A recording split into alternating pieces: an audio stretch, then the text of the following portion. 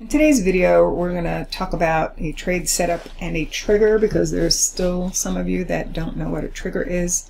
It's basically the price action that tells you that it's worth placing a bet against one of the Fibonacci zones that I use, right?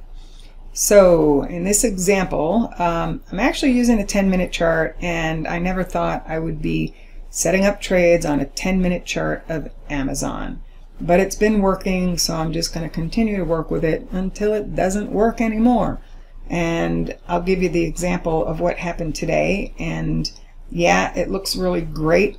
The only problem is, personally, I missed it myself, but I know that there were quite a few of my traders that took this.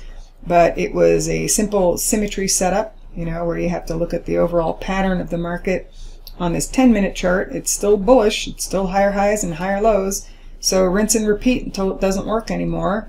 And that was, you know, setting up the pullback with some of these prior smaller swings and some of the prior larger swings.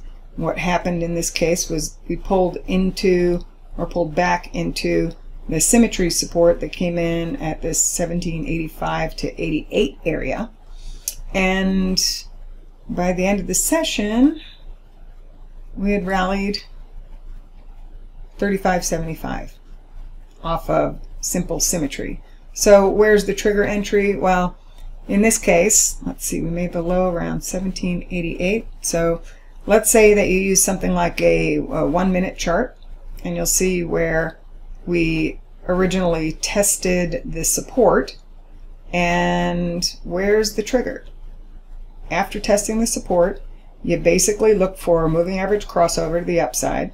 In this case, I used the 834 EMA, but I also like to see a taking out of a prior swing high, which we saw both of these once you had seen the crossover, and then you also took out a prior swing high. Now, it was a little bit scary initially because you did have, you know, this move back towards the lows again, and this one here, but if you took the trade and then you placed the stop underneath here, you'd still be in the trade, okay? And that basically got us started there. We knew that the initial upside target was going to be the 1272 extension.